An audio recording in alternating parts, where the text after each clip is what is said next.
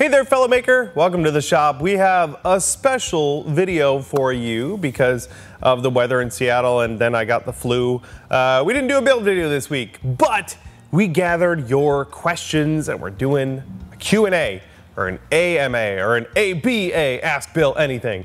We already have our questions all lined up. Don't worry if you missed this round, we'll be sure to do this again and get more questions from you later. But for now, why don't we just dive right into your questions and I'll answer them.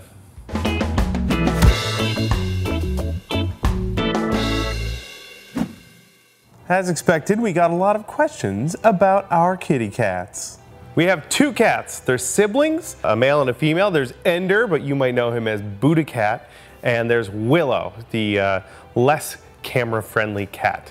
We got them in 2010, so they're almost 10 years old now. And yes, if you see a Punished Props prop in the wild, take a closer look for the cat hair. My goal someday is for one of my props to end up on the show Pawn Stars, and they authenticate it by finding the cat hairs. Vistable here and several other people had questions about some of the projects that we've started but haven't finished yet. I have all kinds of projects that I've started but haven't finished yet. I do have plans to finish all of them, of course, but only time will tell.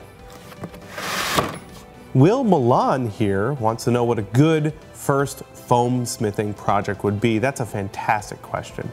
We have many projects for you to choose from with a variety of skill levels, but if you're looking for a good beginner project, this one right here, the Destiny Hunter Knife build, all EVA foam. We have a video on this build, free blueprints. You can get started today. I made this out of scrap foam that I had laying around. If you've already done this one, head on over to our free blueprint page. You can see a whole bunch of other projects there with free templates and their corresponding videos to help you get started.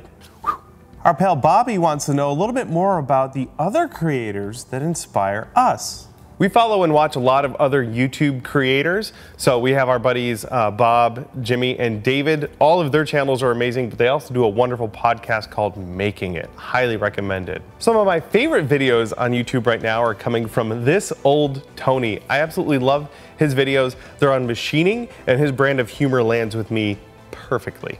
Of course, our friend Jazza, we've done some collaborations with him. If you're into illustration, his channel is a must. Adam Savage and the whole Tested crew are incredible, and the videos that they get to make are just wonderful. You've seen me appear with my friends, the Modern Rogue channel. Those guys are hilarious. It's really fun to shoot with them, and I think they're making some of the most unique content on YouTube. Clickspring is just a wizard, another machining channel, but his videography is just so good.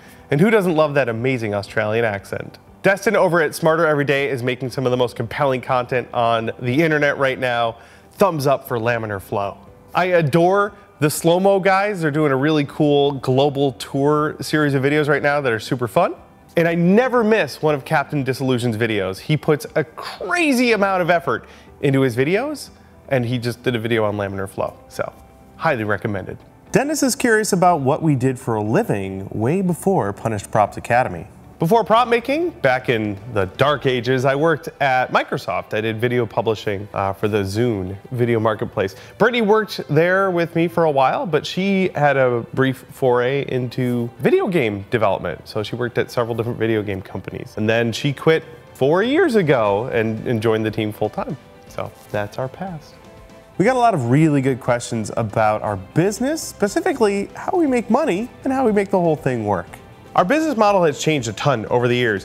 When I got started back in the early 2010s, I would get commission work over the internet. People would pay me to make a prop for them, and then I would mail it to them. Nowadays, we hardly do any commission work, only really in special cases. Our output now is content. The videos that we make, the books that we write, and our website. And we make our money using that content in a variety of different ways. And I'd like to dive into the YouTube game just a tiny bit, because I know a lot of people figure you make a YouTube video, it gets a ton of views, you make some money, and you've got a business model, but it doesn't work that easily. See, we've been doing this a long time, and some of our videos do get quite a lot of views, and the ad revenue from that every month is, it goes all over the place, but for us it averages maybe like $2,000 a month, which on the surface sounds great, but that doesn't even pay for the rent for this place, not even counting the rent for where I live or the insurance money we have to pay and a whole bunch of other expenses for running a business. So how do we make money if YouTube doesn't pay us enough with ad revenue? Well, we have a bunch of other fun ways to do it. We have our patrons. Patreon has been fantastic and much more consistent than YouTube ad revenue.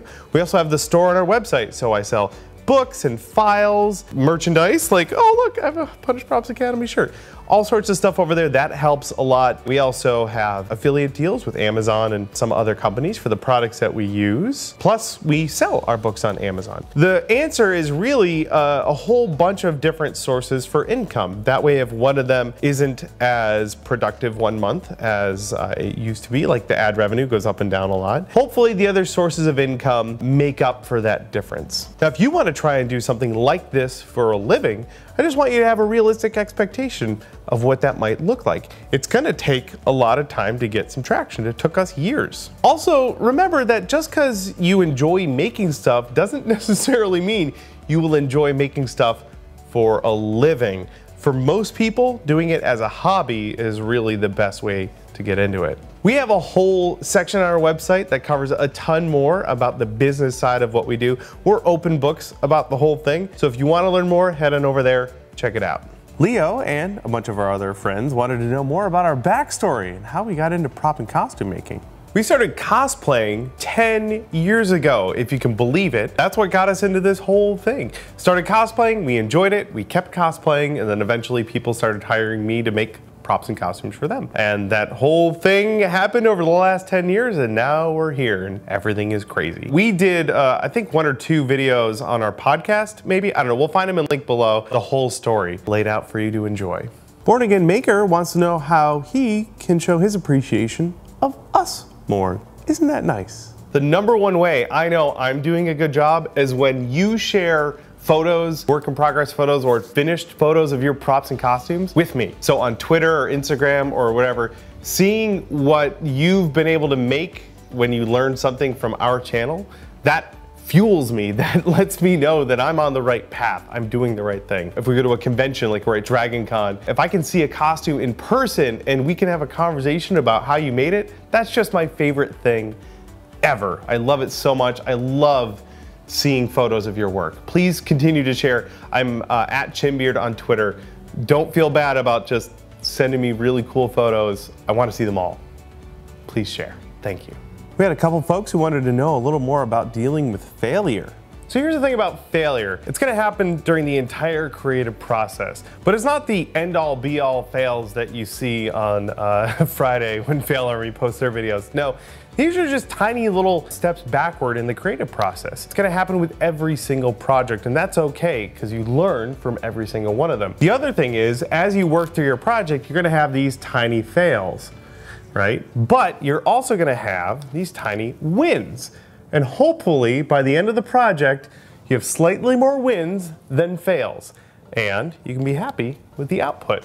And if you're not, the good news is you can start another project tomorrow. And that's exactly what it's like when I'm building. There's little road bumps the whole way. You see them in all our videos whenever I goof up, and that's totally fine. I always learn from them and apply that to the next project. A couple of you wanted to know more about the work I've been doing with Adam Savage and Tested. I've been a fan and a community member of the Tested gang since way back when they got started, when Will and Norm launched the thing. So I was always active in the community. And when they did like charity live streams and stuff, I would donate props so that they could contribute that to the pool. And just over time, I kind of became casual buddies with those guys. And we met up at Comic-Con, became friends. And then eventually, over like 5 or 6 years, just started picking up projects with those guys. Nowadays, they fly me down every month or so to film videos for their channel, their Tested Premium channel, which is where most of those videos go, and some of the stuff they do on YouTube, which has been amazing. I love working with that crew. It's really great to see what a small crew can do behind the scenes, how much they can accomplish, and everyone on the team is wonderful. I love when I get the chance to work with Adam. He's one of the most inspiring people to be around. He's just pure energy from the moment you see him to the moment one of you gives up and leaves the room. It's just kind of bonkers that I can give him a holler if I need to know something, because he knows a lot. Very smart guy, very compassionate man. Definitely attracts a very compelling type of person, and that's what's built Tested. A very compassionate, compelling, hard-working group of people. And I'm absolutely honored that I get to play a part in any small bit of that. It's great. I love those guys. Mitchell wants to get into 3D modeling and is looking for some advice. There has never been a better time to start learning how to do some basic 3D modeling. We have 3D printers coming down in price like crazy, so you can 3D model something and then print it the same day. It really makes you feel like Tony Stark. Lately, I've been enjoying using Fusion 360. It's free if you're a hobbyist or a student or a startup like we are. There's tons of wonderful free tutorials out there to get you started. Fusion 360 has their own tutorials. We'll link to those, but there's also some other channels that focus on using that product. We have a couple of specific videos, even some longer form 3D modeling videos that we'll link to, like the Oblivion Pistol and the Thirst Zapper. Wonderful resources for free. You can go get the software and the learning for nothing, which is a lot less than I paid for my college education. Whichever software you pick, there's free resources out there to learn. I recommend you pick a project, dive right in, and fail a whole bunch, but learn a lot too. Some of you were curious about which of the projects we finished are our favorites. Picking a favorite project is like picking a favorite child. I've made so many and I love them all. I couldn't possibly pick just that one. That's my favorite. I love it so much. Wastelander is curious, of all the parts of the fabrication process, which is my favorite? I think my absolute favorite part about making props has to be talking about making props with other people who make props. And weathering. I like that part a lot too. Dipped to Pid wants to know why we haven't seen Brittany in front of the camera as much as we used to. You haven't seen Brittany in front of the camera in a while because she's spending all of her time behind the camera.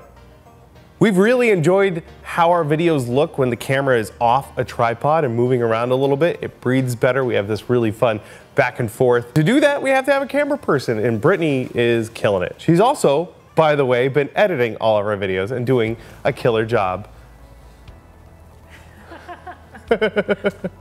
Noah wants to know more about our video production process and schedule.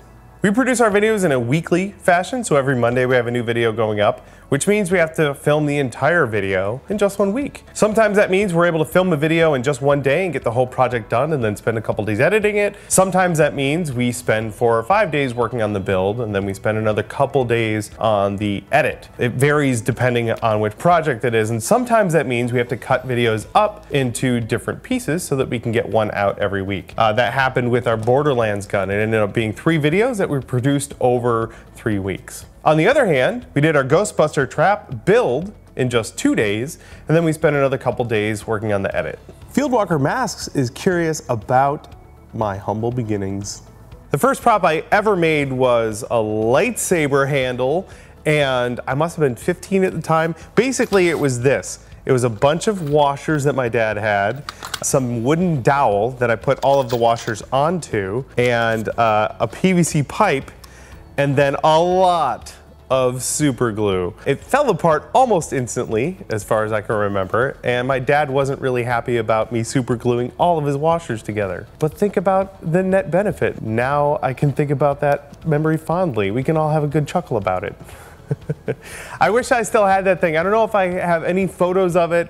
I'll have to ask my mom if I can find some, and maybe I'll share that on Instagram at some point. But yeah, humble beginnings. I just glued a bunch of washers together, and I've caught the bug ever since. I've been a maker my entire life.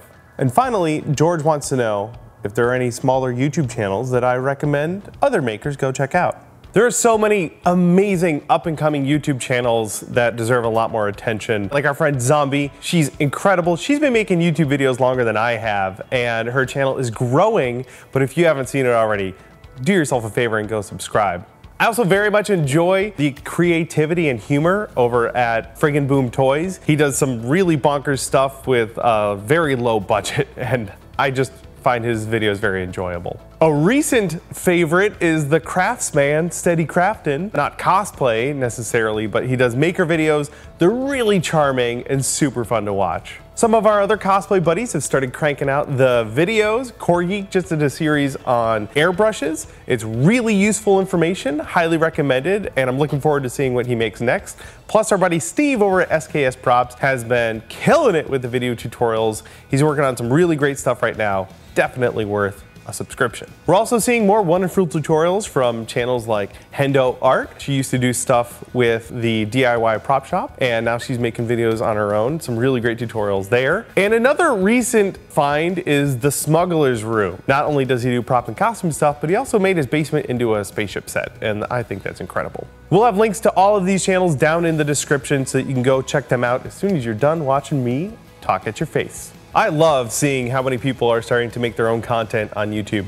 In fact, if you have a favorite channel that not a lot of people have seen yet, please link it down below. Maybe we can get those channels some love. And personally, I just want to see more amazing content. Thank you so much for sharing. Thank you for sending your questions. They were really wonderful. This was a great thing to do on a kind of a shorter week for us here. I'm on the mend, feeling a lot better. I am ready to build more stuff. So next week is going to be a build. I hope you're very excited to follow along because I'm super stoked to film it and share it with you. As always, thank you so much to all of our patrons who directly support what we do here in the shop with their dollar bills. If you want to help out and get access to some super fun stuff like behind the scenes vlogs, early access to all of our build videos, and extra credit videos for all of our build videos, you can head to patreon.com/punishedprops. Consider tossing us $1. It helps us a lot. Thank you again so much. Thank you for watching, and we'll see you in the next build.